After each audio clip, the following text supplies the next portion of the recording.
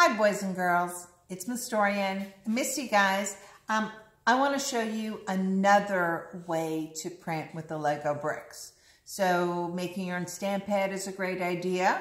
Having a stamp pad is a great idea, but you can also paint on your bricks. So this is one that I made just before.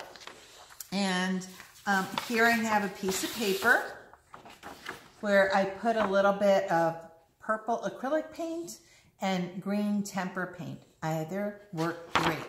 And an option that you have is to literally paint on the Lego piece. Just paint on the raised areas. You can see that I'm doing that. Well, Ladybug's easier than this. So I'm painting on that, and then I'm going to go ahead and another piece of paper and print.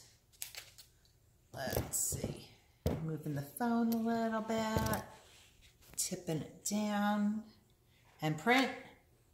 And you could see, but you could see the first one had a lot of paint and the third one has very little. So it is something that you have to add more to often. The other option is to have a little bit more paint there and then press your piece into the paint to get color on it and then print from there.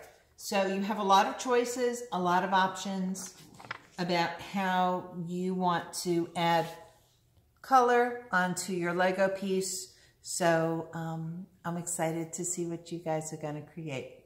All right, bye now.